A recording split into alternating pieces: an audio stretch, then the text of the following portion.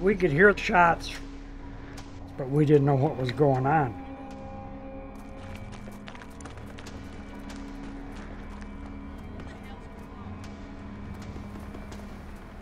Colonel Perkin, he went up there to check out, see what it was.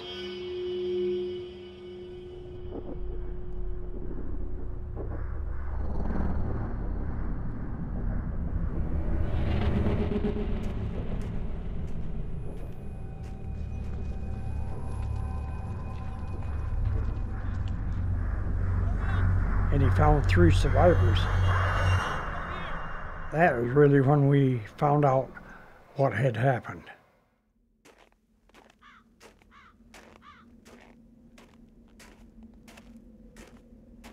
When I first got there,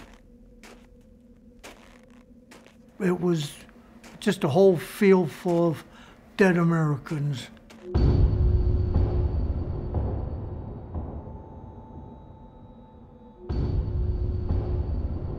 As he had at Hounsfeld, Piper, in search of gas and supplies for his massive force, overwhelmed an American observation battalion and slaughtered them.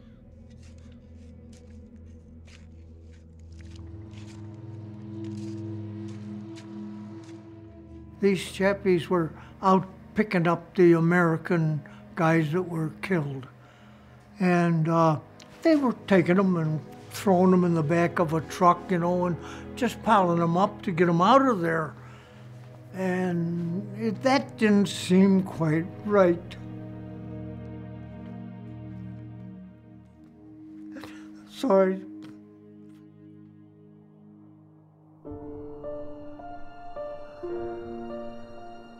So I went down there, I says, okay, which one of you want to get shot first? What do you mean you get shot? I says, that's an American GI. You handle him the way you should.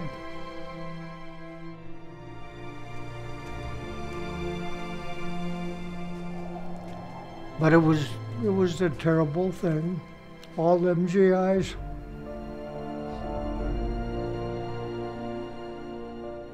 This war must be waged, it is being waged with the greatest and most persistent intensity.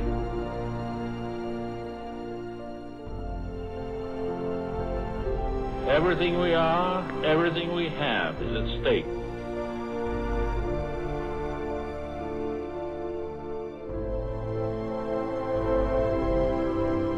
Everything we are and have will be given. We have no question of the ultimate victory. We have no question of the cost. Our losses will be heavy. But we and our allies will go on fighting together to ultimate total victory.